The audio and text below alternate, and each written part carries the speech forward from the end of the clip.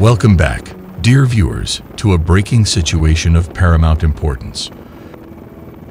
In the tumultuous waters of the South China Sea, the stage is set for an extraordinary showdown that could alter the global geopolitical landscape forever. And in this special report, we're diving deep into the heart of the matter, uncovering the layers of tension, strategy, and power dynamics at play as a U.S. aircraft carrier takes bold action amidst the rising stakes in the South China Sea.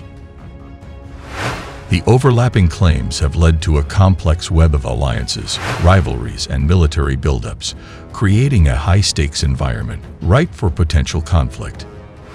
Amidst this tumultuous backdrop, a formidable player enters the scene at the U.S. aircraft carrier. These floating cities of military might serve as the embodiment of projection of power on the high seas. Equipped with state-of-the-art technology, a variety of aircraft, and a highly trained crew, these carriers can serve as mobile bases, enabling rapid deployment and strategic influence even in the most remote corners of the world. The U.S. Nimitz is one of them. It's a warren of cabins and control rooms beneath an enormous flight deck. It can carry around 5,000 military personnel and as many as 7,000 when you include the accompanying strike force of warships and jets. We went aboard when the ship was docked temporarily in South Korea, but had just completed a deployment in the South China Sea. Deployments like this are routine, but they are undertaken in the knowledge they will be noticed by one power in particular, and that power is China, the U.S. increasingly assertive competitor. Ult Ben Bushong, who served in the U.S. Navy for 7 years, much of it as a helicopter pilot, showed us around. He and his colleagues know things are tense, as they have been for some time. The big picture is helping keep a free and open Indo-Pacific, he said. I would just say we're always ready and we're always training. So if we ever get called, we're ready to respond. And rarely has being ready felt more pressing. The U.S. face-off with China has multiple fronts, and almost all are becoming more fraught. Just a few weeks ago, China's new foreign minister said that if the U.S. does not hit the brakes on what it sees as provocations, then conflict will surely follow. China has increasingly been making a point of flexing its muscles in the seas that surround it. For many years, it has been accused of militarizing islands in the contested South China Sea and engaging in illegal fishing, but recently, it has also been sailing and flying much closer to the self-governing island of Taiwan. There have also been more specific incidents of concern. Just last week, China said it chased away a U.S. vessel that had illegally entered waters around the contested Paracel Islands, a claim the U.S. denied. And then there was declassified footage shot by a U.S. jet of a Chinese fighter flying just feet away from it, in a move the U.S. has described as aggressive and dangerous. The reality is that China can now afford to flex these muscles because it has rapidly developed the largest navy in the world, increasing tenfold in just the last 20 years. But it is the reason that U.S. presence here is so important, according to the Rear Admiral Christopher Sweeney, who leads the Nimitz's strike fleet. First, we are going to sail, operate, and fly wherever international law allows, he said.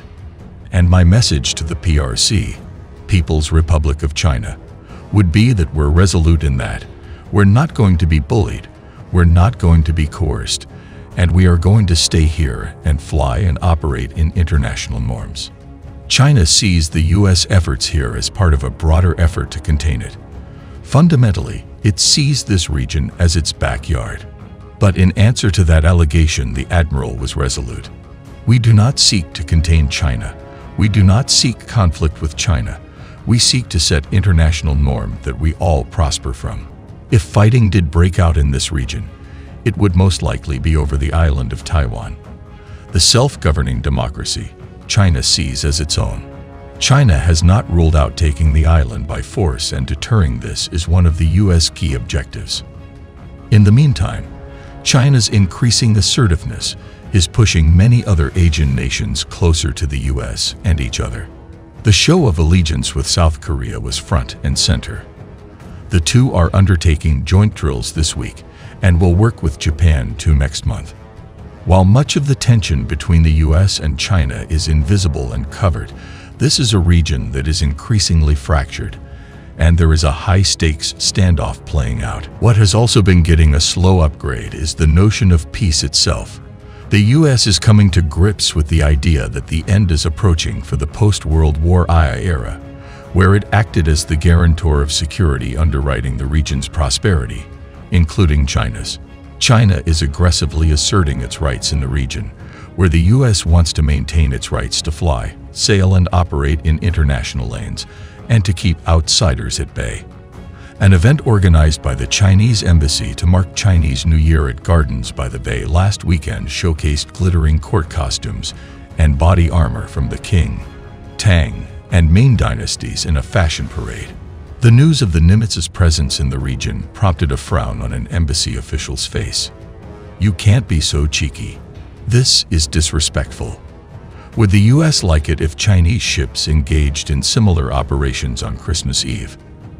There is always the danger of escalation when superpowers vie for domination.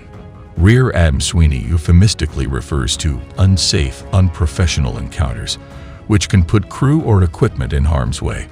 He sets store by process. "Our operating procedures are in accordance with the rules. We're always going to default back to the rules. When you do that, you're safe. And you come from a higher moral standing," he said. There are other ways to engage on the high seas than through military maneuvers. There is the old-fashioned, profitable path of trade, which has gone on for centuries in the South China Sea. It remains the centerpiece of the region's economy and its diplomacy today. At the Nimitz souvenir store, I picked up a coffee mug emblazoned with the ship's motto, "Teamwork, a tradition." Reflexively, I turned it over to check the bottom. But what event triggered the intensification of this already tense situation?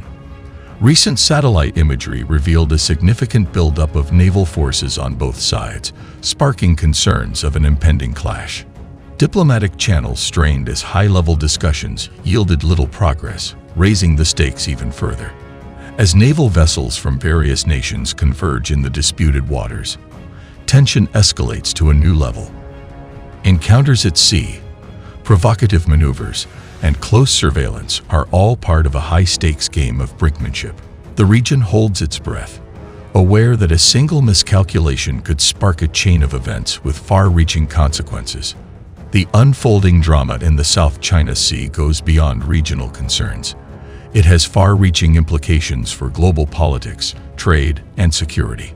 Analysts weigh in on potential scenarios, from de-escalation to worst-case conflicts. Will diplomacy prevail, or will the world witness a showdown that could reshape the balance of power in the region and beyond? As the world holds its breath, we'll continue to bring you updates and analysis on this high-stakes situation. Be sure to subscribe and hit the notification bell to stay informed. And thank you for joining us on this journey through the unfolding drama in the South China Sea.